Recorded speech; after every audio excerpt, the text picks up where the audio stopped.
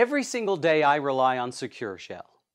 90% of the time I'm using that tool from the Linux platform, where I open a terminal window and SSH into what seems like an endless array of remote servers.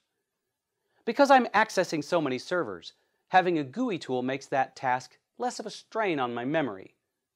What IP address goes to what server? There are so many of them. That's why I've taken to using the Snowflake GUI tool. Snowflake includes a connection manager, file browser, terminal emulator, resource process manager, disk space analyzer, text editor, log viewer, SSH key authentication support, and more. Snowflake runs on many Linux distributions, Windows, and makes managing your many SSH connections a snap. Let's install and see how Snowflake is used. I'll demonstrate on Pop! OS, which is a Ubuntu derivative. The installation is simple. Download the .deb installer file to your downloads directory, open a terminal window, and issue the command sudo dpkg-i/downloads/snowflake-star.deb. Once the installation completes, you can launch the application from your desktop menu. With Snowflake open, click the New Connection button and then click New Site.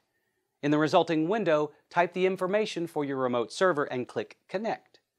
The file manager will open automatically, where you can copy files to and from your server.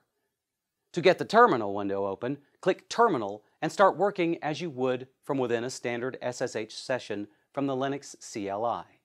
With Snowflake, you can connect to multiple servers and select which one you want to work with from the top center dropdown. From anyone that depends on SSH throughout the day, looking for a solid GUI tool, you cannot go wrong with Snowflake. Give it a go and see if you don't prefer it over using a traditional terminal window. You might be surprised which one you pick. Hey everybody! Don't forget to like this video and subscribe to our Tech Republic YouTube channel, and be sure to check out more how-to videos at How to Make Tech Work.